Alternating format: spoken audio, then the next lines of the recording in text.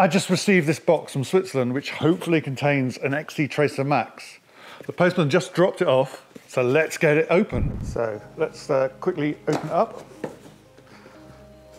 Keep it there, there. Whoops. Let's see what we can do. We'll open this thing.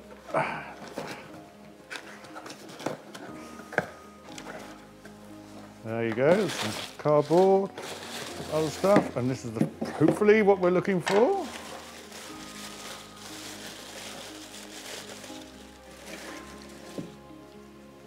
So yeah, this is what we're looking for.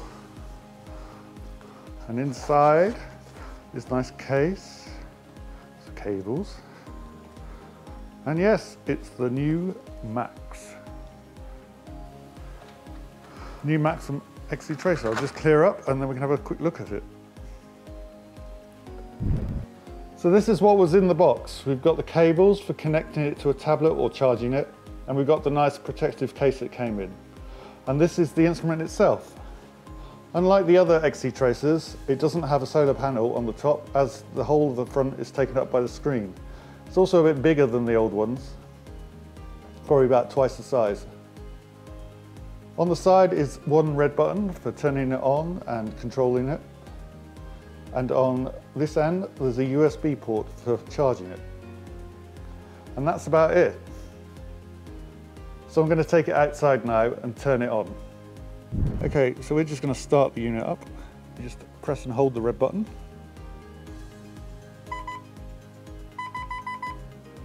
And then we get this screen.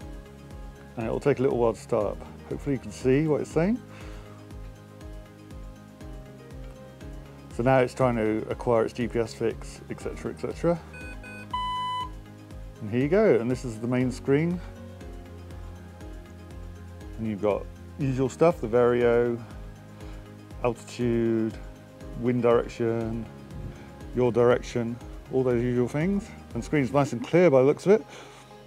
And you seem to press this button. Go to a different screen, that's the buddy screen, which we haven't got any buddies because we're not actually flying at the moment. And back to the main screen.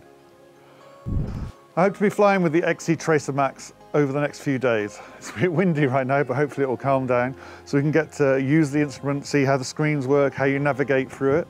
And we'll try to hook it up to an iPhone as it has the same Bluetooth functionality as the original XC Tracer. I hope you've enjoyed this quick unboxing of the instrument. We'll of course be running a full review in the magazine. And if you have enjoyed it, think about subscribing below. And until next time, safe flying.